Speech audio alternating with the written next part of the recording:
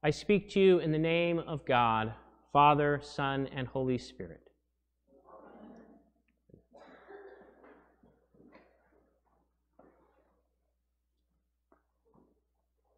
Our gospel this morning recounts two appearances of Jesus to his disciples after the resurrection.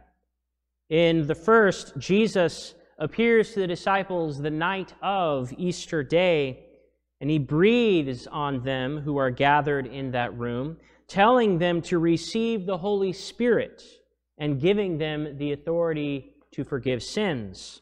The second appearance, though, is focused on Thomas, although the others were there as well. But Thomas was absent that first time that Jesus appears. And because at first he does not believe that Jesus has been raised from the dead, when Jesus shows up that second time, he invites Thomas to actually touch his wounds. He sticks his fingers, Thomas sticks his fingers in the wounds of Jesus, in the place where the nails went through his hand and where the spear pierced his side, which it just blows my mind. But the physicality and even the intimacy is important here, because Jesus was not some ghost who appeared to the disciples. He is flesh and blood. Our belief is not some spiritual thing or some symbolic resurrection or the resurrection of merely the soul without the body. We believe in flesh and blood, in a God who became human, who died in excruciating death and then came back to life. Yes, changed in some ways, certainly, but still a real, eating, breathing, physical life. And this has really important implications. A flesh and blood resurrection means that our bodies matter and that this earth matters. What we do matters, because when Jesus was raised from the dead, God was declaring his intention to raise all things from the dead, to transform the world, to transform all reality, to reconcile everything to God. Because of the physical resurrection of Jesus, we are invited to participate in God's transformation of all creation. So what we do with our bodies matter. How we treat this planet matters. What we do with our trash matters because of the resurrection. How we care for the soil and for the trees and for all the life that has been entrusted to us to care for, all of that matters a lot. In short, because of the resurrection, matter matters. I find it pretty hard, personally, to get excited about our popular culture's idea of heaven. You know, disembodied spirits floating on clouds and playing imaginary harps. Really doesn't sound like how I want to spend 10 minutes, much less all eternity.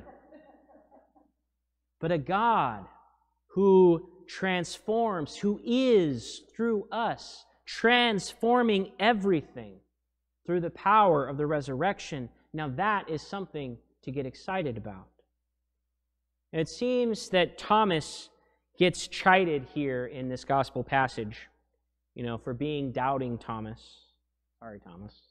But if we remember the entire story, the other disciples in the room are not off the hook, are they?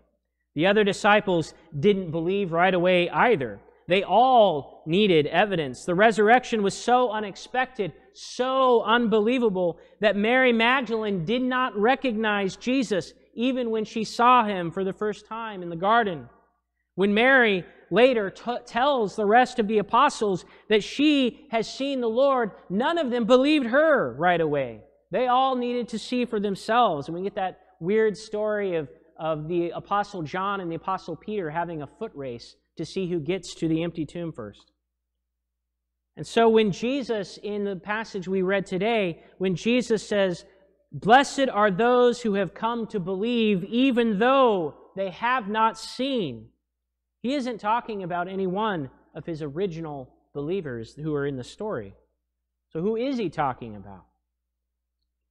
The Gospel of John was written for the edification of second and third generation believers, people who did not witness the resurrection firsthand. And as those first generation believers were dying toward the end of the first century, that's when our Gospels were being written down to preserve that witness, that testimony. And so Jesus was talking about second, third, fourth generation Christians. In other words, Jesus is talking about us. He's talking about generation after generation of Christians. He's talking about us, to us. We are followers of Christ who are not eyewitnesses of the resurrection, and yet we believe the testimony of the apostles, which has been passed down to us through Scripture and through an unbroken line of bishops, which extends from the first disciples all the way to Bishop Daniel. You can count the bishops, you can trace the line of succession. And so the resurrection is not something that can be proven in the modern scientific sense.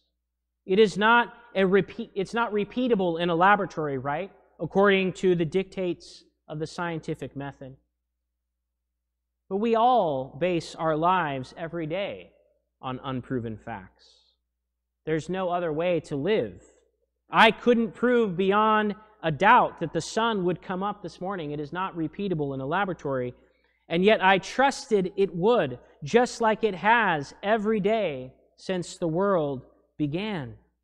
There are lots of things, most things, that I cannot personally verify, and so I trust others. I trust my neighbors. I trust many, many people who make up the common fabric of our lives, often invisibly. You ever thought about how much you trust your garbage man? I trust scientists and researchers and others who've devoted their lives to exploring some section of this vast cosmic truth that is our universe. We all place enormous amounts of trust in people and in things that we do not control and that we cannot verify, because there really is no other way to live than to trust. And that trust is the crux of the matter. Jesus, in this passage, talks about belief. Believe these things. And we use words like belief.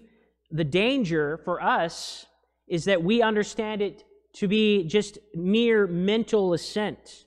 It's a very cerebral, cognitive sort of belief. We weigh the evidence in our minds. Synapses fire, and yes, we believe. But that's not it. That's not what Jesus is talking about. It's not the kind of belief that our passage speaks of when he says, "Do not doubt, Thomas, but believe." The original language there carries a much deeper connotation than mere mental assent. Perhaps a better way to render that into modern English is the word trust. Don't be untrusting, Thomas, but believe, but trust. Belief on the purely cognitive level means very little. It requires of us very little. But trust requires commitment. Belief happens when we weigh evidence and the firing of synapses and all of that. But trust is belief in action. Trust is always relational. It always involves a relationship. In fact, trust is the glue that holds all relationships together. It's not enough to rationally believe in your spouse or in your partner, is it? To believe that your spouse exists, that is not enough. It's not enough to weigh the evidence and to make a determination in your head. For a marriage to be healthy, each partner must trust each other. Trust is the will to bind your life to another. And so when we are asked to believe in the risen Lord, in the resurrected Christ, we are being asked to trust Him, to will, to bind our lives to His life, because He is life. The unique thing about trusting Jesus is that it can't be done alone, though. And perhaps really the only reason to fault Thomas in the story, the reason he really got in trouble and that differentiates himself from the rest of the disciples, is not that he wanted to see Jesus and to touch His wounds. Perhaps it is that he wasn't in the room the first time that Jesus showed up. Now, he probably had a good excuse that we're not told in the Gospel of John. John says there's lots of things that he didn't write down, right? But he was apparently off doing his own thing, and he missed being in the presence of the resurrected Christ. So Thomas couldn't trust in the risen Lord by himself, off doing his own thing, and neither can we. We need to work out this resurrection business together, in community with each other, with all members of the body of Christ. Because the same trust that binds our life to Christ binds us all to each other. That is what baptism is about. Being bound together in the waters of baptism, we are crucified with Christ, and together we shall rise again with Him. Together, not just by ourselves, individually, but together with all Christians in all places, in all times. That too is what the Eucharist is about, eating the body of Christ together in order to become the body of Christ together. Together in the power of God, we can transform the world. And every Sunday and every other time we gather, it is an invitation to trust. It is an invitation to take ever more seriously the audacious and mysterious claims of the physical resurrection of Jesus. And blessed, truly blessed are we who have not seen, yet have come, have gathered here to believe, to trust, and to be transformed. Amen.